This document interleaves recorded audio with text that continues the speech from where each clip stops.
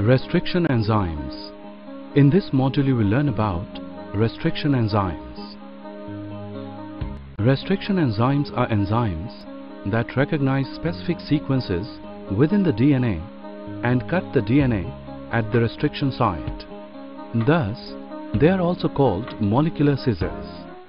Werner Aber, Hamilton Smith and Daniel Nathans were awarded the Nobel Prize for Medicine in 1978 for discovering the restriction enzymes.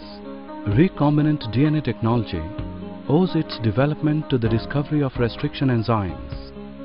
Restriction enzymes were first discovered when it was found that some bacteria have a defense mechanism and are able to prevent the multiplication of invading viruses or bacteriophages. These bacteria selectively cut or restrict the foreign DNA but not the self-DNA. The enzymes which cleave the foreign DNA were named restriction enzymes. Self-DNA is modified, methylated by the host's modification enzyme, whereas the foreign DNA is unmethylated and so is cleaved by the restriction enzyme.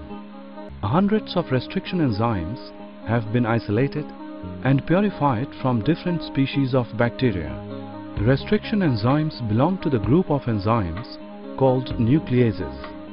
Nucleases are enzymes that catalyze hydrolysis of the DNA. These may either be endonucleases or exonucleases.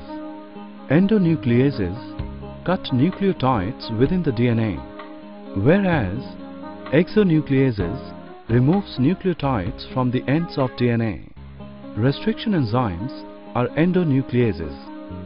After studying how type 1 and 3 recognizes the site, let us check the different step that type 2 uses. The type 2 restriction enzymes recognize and bind to a specific DNA sequence which may be 4 to 8 base pairs long and cut the sugar phosphate backbone of both the strands that make up the DNA double helix, giving rise to fragments of specific sizes.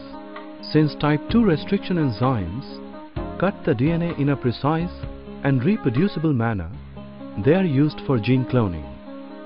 Type 2 restriction enzymes are used for gene cloning. That's interesting. Don't you think it should be covered in detail? Restriction site for the type 2 restriction enzyme have a twofold rotational symmetry, that is, it is palindromic. It reads the same in both strands of DNA, read in 5' to 3' direction. Each restriction enzyme recognizes a particular restriction site, but different restriction enzymes recognize and cut the DNA at different restriction sites. However, some type 2 restriction enzymes recognize the same restriction site. Such enzymes are called isoschizomers. For instance, the restriction enzymes SST1 and SAC1 recognize the site GAG-CTC. Moving on the next series of restriction enzymes.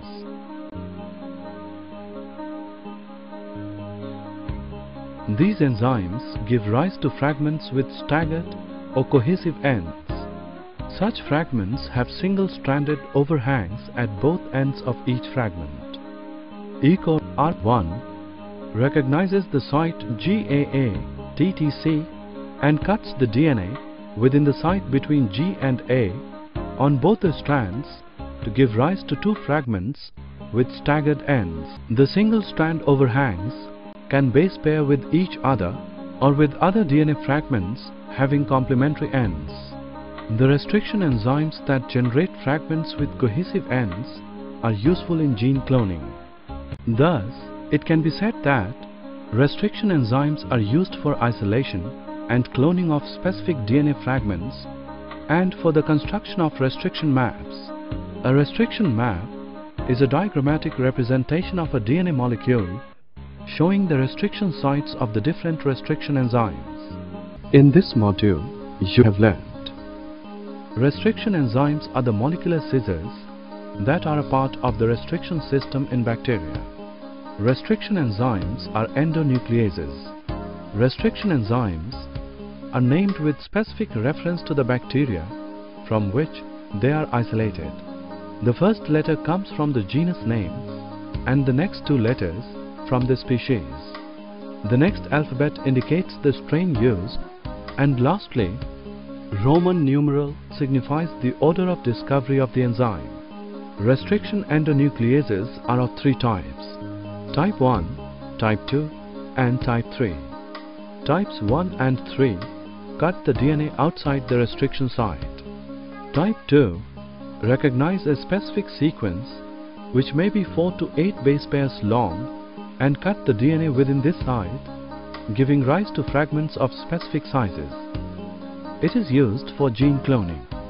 Restriction site for the type 2 restriction enzyme has a twofold rotational symmetry, that is, it is palindromic.